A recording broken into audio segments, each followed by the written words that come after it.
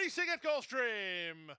Ami 10, the first race favorite, was away in good shape. To her inside, Dazzling Bride has speed. The two from the top shelf are moving over. Brat Out of Hell and Marie's Melody. Now fourth is Subtle Joy.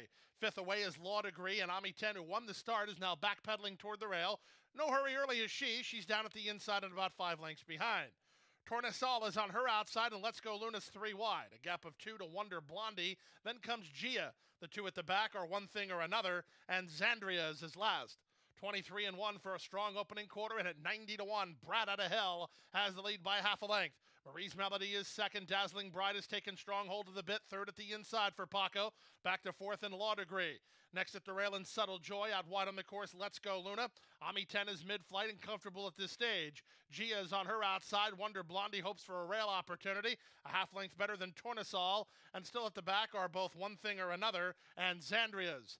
The entire field separated by about 9 through a 48-2 opening half mile. Here's the first serious move of the race. It comes from Marie's Melody, and Edgar Zayas up to challenge Brat Out of Hell for the top.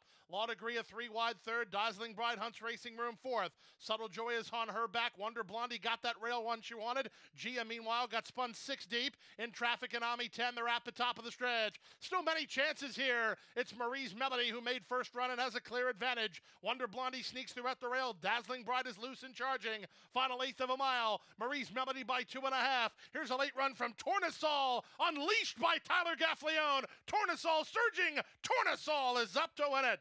What a big kick that was. Tornasol gets up to win it under Tyler Gaffleone in 137-2.